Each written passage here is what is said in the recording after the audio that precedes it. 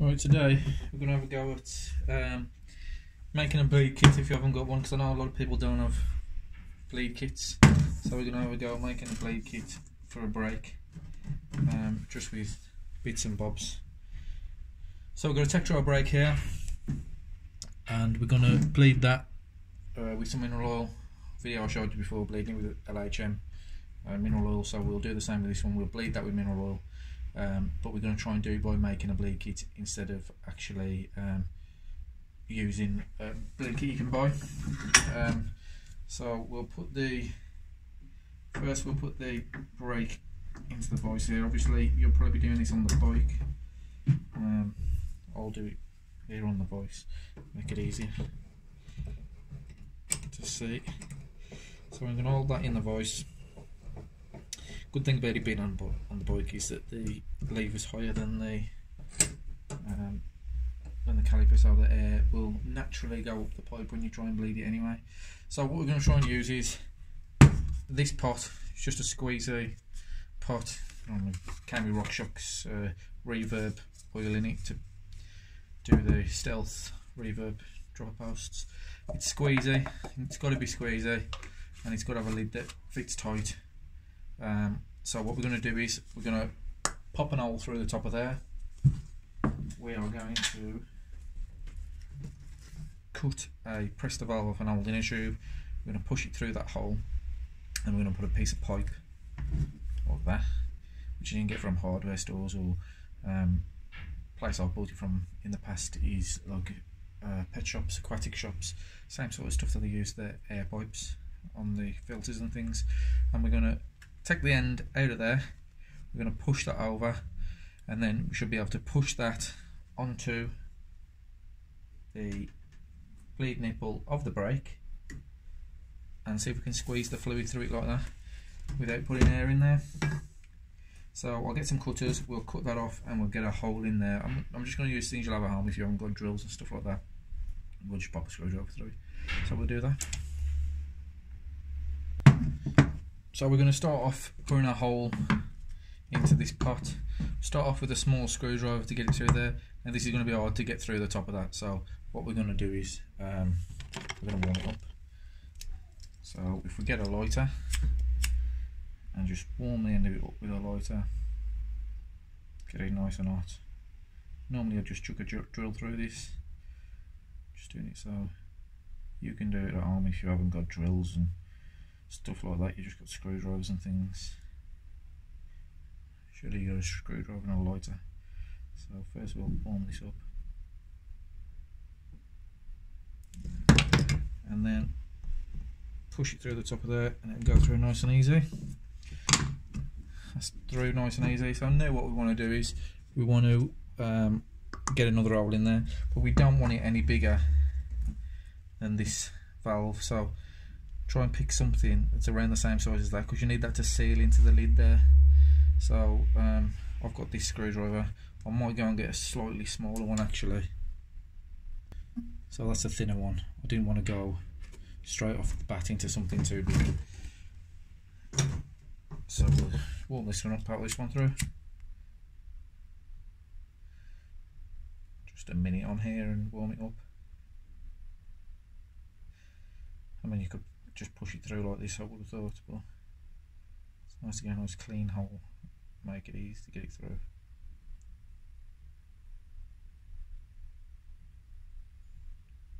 Not too long and it'll burn your fingers, so be careful. Normally if I'm heating stuff up, I'd use the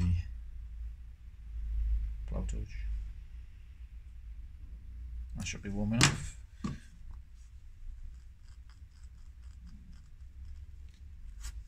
There we go, it's gone through nice and easy. So what we'll do now is just to check the size, we'll cut the top. Just get this lighting a bit closer. We'll cut the valve off there. What we want to do is leave a bit of rubber around the bottom of it so it'll seal. So we'll just cut around it. You can do this with a Stanley knife, scissors, or whatever. It's just rubber, it'll come off quite easily. what you need to make sure when you finish your old inner tube, which I haven't got on this one, is that you have got a locking ring, because you're going to need that. So let's take the lid off here and see if it's the right size. I mean, if you've got to screw it through, then all the better, because it's a nice fitting.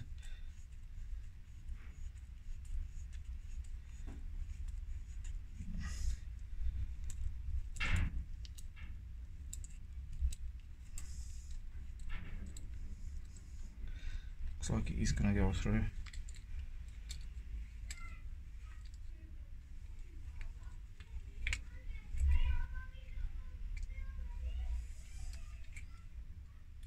I might have to go a little bit bigger on the hole. So that's got a plastic cap in there, as you can see. But yeah, we're going to have to go a little bit bigger on the hole, so we'll go back to the original screwdriver and I'll push that through. Put a bit of heat on this one.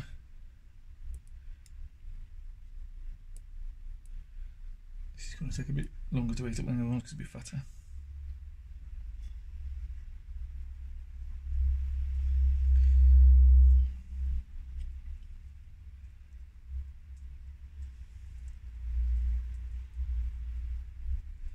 Obviously it takes a while to make this in the first place, but once you've made it, then it's easy to bleed your brakes from then on.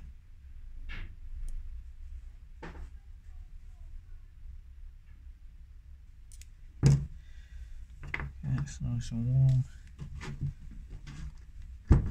There we go, it's through quite easy. Let's go again with the valve.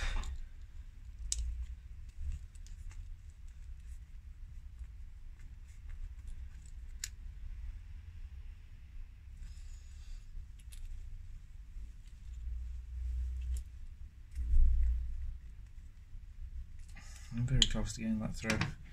Just trying to open the hole up a little bit more.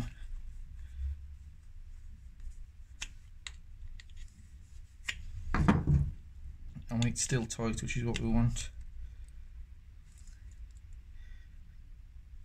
There we go, that's going through now. You can see it's coming out. Just wind it in there.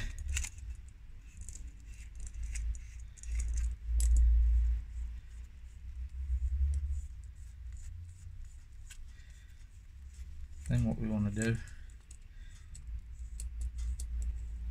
after we've wound it all the way in,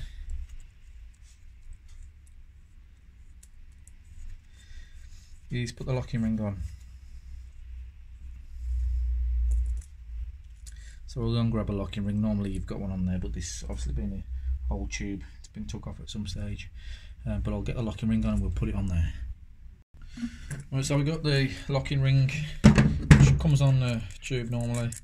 Just screw that on there, and what we want to do is make sure that's down nice and tight, because we need this to make a seal inside here. So let's get some pliers and screw that down nice and tight. It is obviously going to stop turning at some point. And then what we want to do is, these particular inner tubes, you can take this upper part out. So this part at the top here, that'll come out. So just grab it, 2 flats with the pliers, and that's it. And then what you've got there is a straight tube. So that comes all the way out, and that'll lead straight to the bottom.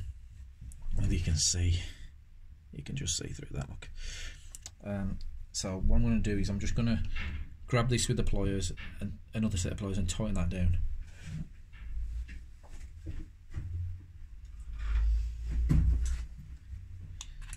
So grab that with the pliers, and I just want to make sure that this lock ring is nice and tight.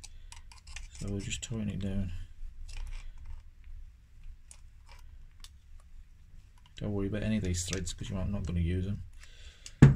So that seems to be nice and tight there. Yep. And what we're going to do with that is we're going to fill this bottle with hydraulic fluid, mineral oil, whatever you're going to use, .4, whatever your brakes are. I'm going to screw that on there, and then we're going to use that squeeze to squeeze the fluid into the brake. So we've got our piece of pipe here. Might need to warm this up to get it over, but there we go. That's screwed on there nice and tight. So what we're going to do is we're going to see if we can bleed this brake with it. First time I've done it. I've never done this before. I just thought I'd give it a go.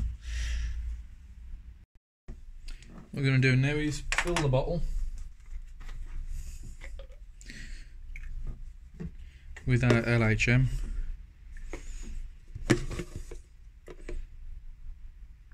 I want to fill it to the top to reduce how much air is in there.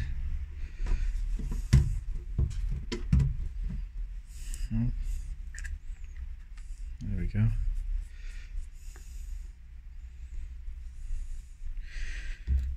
And we'll see if this works. So we've got our bleed nipple there. This brake's got next to nothing in it. We'll open the bleed nipple, there's a bit of fluid coming out there. And then what we'll do is pop this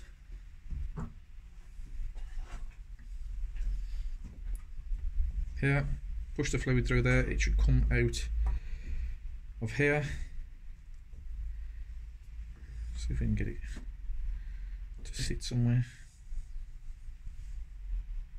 Just placed the lever over there so you can see the fluid coming out of it. These use a Torx. If you haven't got a Torx, you can use 2.5, I think this is. It'll go in there. Just gently undo it. So, moment of truth. We've got the bottle there. I'm going to give it a squeeze onto the cloth. Get the air out. We'll come over and pop it onto the bleed nipple. The air's come to the top. And we'll give it a squeeze and see if it comes out of there.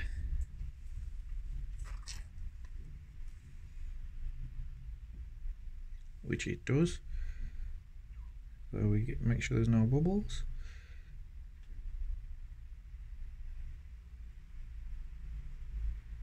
Once the bubbles stop and we've got clear fluid, just keep it squeezed.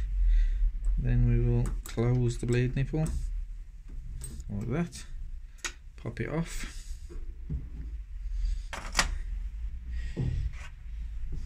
Now we'll put this back in. I think I needed my lead a little bit tighter on my squeezy bottle. It's not got much thread on it, it's not the best bottle to do it with. If you can find something with a bit more thread on it, it should work better. Now we'll test it.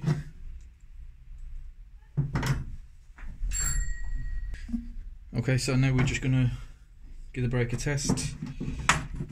Get some of that off. This is an old brake that I'm just trying it with, that's why the pads are still in there. I wouldn't normally bleed it with the pads in. So we'll get the brake in there. Let's just loosen that up.